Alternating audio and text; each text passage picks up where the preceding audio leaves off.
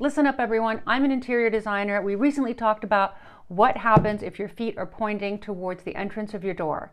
You guys do remember that that is the death position in Feng Shui and how you must immediately move your bed. But I'm here to give you a solution, not just problems. So, bedroom Feng Shui has everything to do with qi. The goal of Feng Shui in a home is to invite positive qi. If you are able to bring in the positive qi, you will have a much more balanced and fruitful and prosperous life. With that said, the best placement of your bed is directly diagonal from your door in the far corner.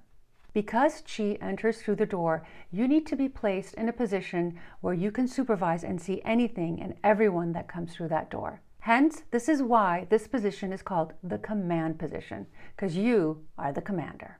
Make sure and tap the plus button so I can share daily insights with you as to how to live a very prosperous and positive life.